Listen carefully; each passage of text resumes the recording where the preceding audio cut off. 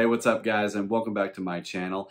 Today I will be giving my spoiler-free review for The Batman. I am way behind in getting this review out, even though this was one of my most anticipated films of 2022, but around the time when this film came out, I had to take a break from YouTube.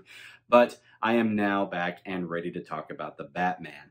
The Batman was directed by Matt Reeves and starred Robert Pattinson as the title role, and also featured Paul Dano as the Riddler, Zoe Kravitz as Selina Kyle, Jeffrey Wright as James Gordon, Andy Serkis as Alfred, and Colin Farrell as the Penguin. Now, as mentioned, this will be a spoiler-free review, but if you guys have already seen this film, I'd be very interested to know what you guys thought of it, so be sure to leave your thoughts down in the comments below. But with that said, guys, let's get started. This film puts Bruce Wayne 2 years into his career as Batman. On Halloween night, the mayor is murdered by the Riddler, and he leaves a set of riddles addressed to the Batman. Batman, along with the help of James Gordon, solved a series of riddles and chase every possible lead to apprehend the Riddler. As mentioned earlier, this was one of my most anticipated films for 2022, and when I got the chance to see it, I was hoping that it would live up to all of my expectations, and I'm glad to say that it did in almost every way. I was really surprised with how much I enjoyed this movie. We've gotten several different takes on Batman, but this is one of the first adaptations where I felt like I was watching something truly unique. The film is eerie from beginning to end, and I love the representation of Gotham City. From the very first shot, I truly felt like this was Gotham City, with how dark and gloomy it is. I haven't actually felt that way about the portrayal of Gotham since the first few seconds of Batman from 1989. You also see very quickly just how terrified the criminals of Gotham are of Batman, and I love how they change things up a bit with how he normally enters a scene. Some of the past films show Batman lurking in the shadows, and then just jumping into action out of nowhere. In this film, we get several occasions where we think Batman is going to show, but he never does, which you can see is psychologically terrifying to some of the thugs of Gotham. But when Batman officially enters the room, it's not in any fancy way like gliding or crashing through a roof. He just walks in out of the shadows, and you can already tell by the imagery that he completely owns the room, no matter how many people he comes up against. It was just great imagery altogether.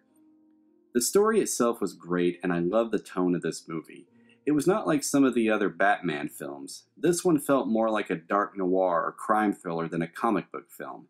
I like that we finally see Batman using his detective skills. I mean, sure, we see little bits of it in other films, but I like that it was one of the main focuses of the movie. The cast was phenomenal. I loved Robert Pattinson's portrayal as Batman, and I only say Batman because you can clearly tell throughout the movie that he is always in that mindset, whether in or out of the suit. I honestly enjoy that aspect to his character. He only goes as Bruce Wayne if it's necessary, not to make an appearance for some charity or fancy occasion as we've seen in the other Batman films. This version of Bruce Wayne is completely focused on his mission and is clearly more reckless. Paul Dano as the Riddler was creepy and definitely not your typical Riddler, but was played amazingly. I like that we see a more psychopathic serial killer portrayal, which I thought fit very well with the tone of the movie. His first appearance felt like something out of a slasher film, which really creeped me out, and that's coming from someone that doesn't get easily scared in movies. Jeffrey Wright was great as always. I've liked his performances in all the films I've seen him in, and I thought he did great as James Gordon. He and Pattinson had great chemistry, and on that note, I really enjoyed watching the tension between Batman and the police force, and the visible pressure that it put on Gordon. Zoe Kravitz did very well as Selina Kyle, and she and Pattinson had a great chemistry as well. She seemed to take a more classic take on the character, and I thought her portrayal of Catwoman, even though she never actually goes by that name, was very well done. But I have to address the elephant in the room, or in this case, the Penguin in the room. Colin Farrell as the Penguin was fantastic. Even when you know going in that that's Colin Farrell, his performance makes you forget who the actor is until you see his name pop up in the credits. I remember when I took my dad to see this film, we actually waited through the credits for a bit because he wanted to see who Colin Farrell played, because I think he was looking for him throughout the movie, and then I remember him finally asking me, "Was Colin Farrell the Penguin?" Great performance, and kudos to the crew who designed his makeup. The music was composed by Michael Giacchino, and I thought it was good. It definitely fit the theme of this movie, but I wasn't really blown away by it. The main motif is a little too repetitive for me. But then again, there's been plenty of scores where the main motif is repetitive, Jaws being one of them, so I'm not going to dwell on that too much. There's not a lot of negatives that I had for this movie, except for seeing Batman repeatedly walking into the hail of gunfire. Sure, it looks cool, but he gets shot quite a bit, and it doesn't look like it affects him that much until later in the movie, which wasn't really realistic for me. I know his armor was supposed to be very strong, but it honestly took me out of the movie a little bit. But other than that, I definitely recommend you guys checking out The Batman if you haven't seen this film yet.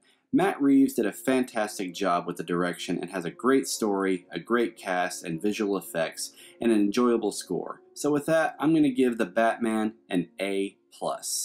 And there you have it, guys. Thank you all so much for checking out this video. I hope that you enjoyed it and hope you found the review helpful. And if you did, be sure to hit that thumbs up. And if you're new to my channel and you'd like to stay updated for more of my content, then please consider hitting that subscribe button.